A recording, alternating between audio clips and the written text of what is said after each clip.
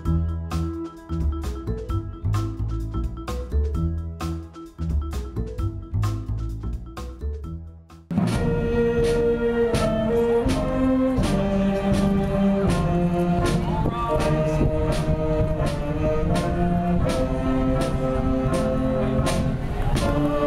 of friends and family packed the campus lawn at Eastern Nazarene College in Quincy Saturday as approximately 240 students received associate's, bachelor's, and master's degrees from the Christian Liberal Arts College.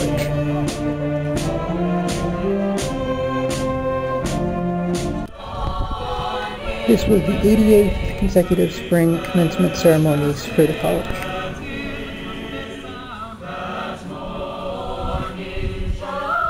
And I like the school because of the small classes. You get to really work out problems and papers and issues with your professors.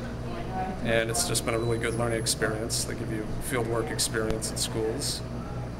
And I've really enjoyed my time here, and I'm excited about graduating today. And I look forward to a career in the education field in the future. E&C is probably one of the best things that has happened to me. The faculty and staff is very loving and very caring. And leaving today is sad because of leaving the community of E&C, but it's very exciting for the future. I'm excited, nervous, and a little bit scared to go out into the real world, but this is really fun and exciting at the same time. Tom Mays, who founded a faith-based neighborhood agency in Washington, D.C. to provide services to impoverished sections of the nation's capital, delivered the commencement speech.